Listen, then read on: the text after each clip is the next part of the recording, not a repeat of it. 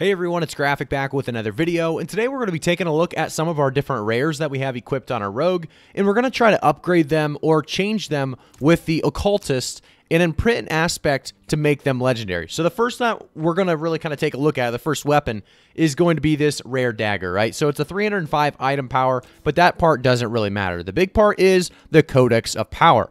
So to equip these or get these codexes, you're going to actually need to do the dungeons around the area. So if we take a look at our map, we're going to be able to see a couple different dungeons when we look in. We can see here the Immortal Emanation, and this is going to give us a Druid-only aspect. We can also see some others as well. So Necromancer only. We have a couple other dungeons like this one, a Druid only. This one has a Barbarian only. But we did a few different aspect dungeons, and today we are going to show you guys how to add them to your weapons and make a quick legendary.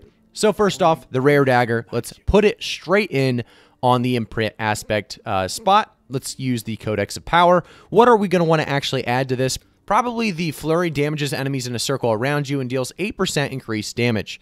So let's click that one, and here we are going to be able to see the item preview. This is going to be basically the preview. It shows you what you can get based on the aspect you're putting on your rare item. So we can imprint this aspect for about 11,000 or 12,000 gold. Let's do exactly that. By the way, imprinting this item will override its existing power. This cannot be undone.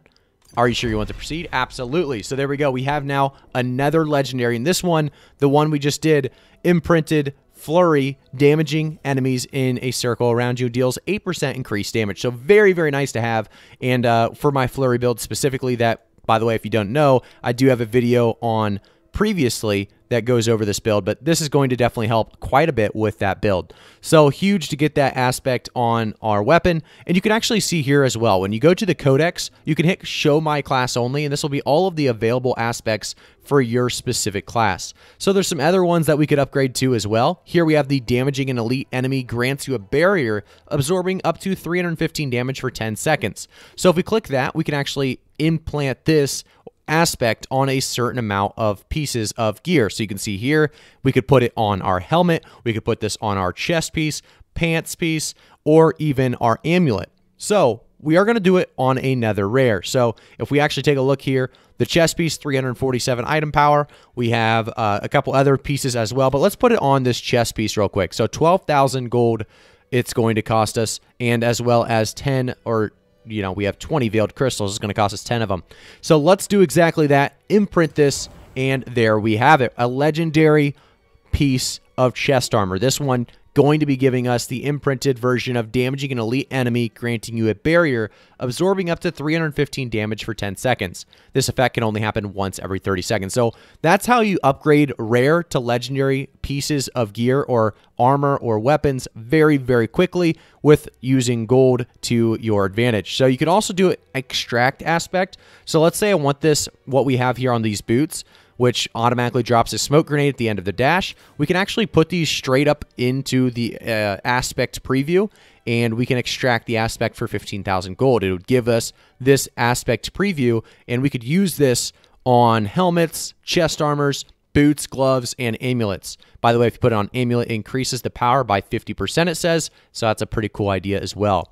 We can also craft sigils over here with the Occultist, and we're not going to do much of this right now, but I want to show you that you can definitely craft sigils using him. This is going to be Nightmare Sigils, and it is used to transform a dungeon into a Nightmare dungeon.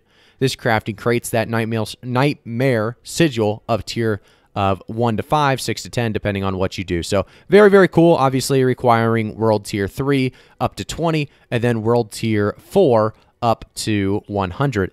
Next up, we have the Salvage Sigil. So if you have sigils in your inventory, which during the beta you would not have that, but you can salvage Sacred, Ancestral, and of course all your sigils as well.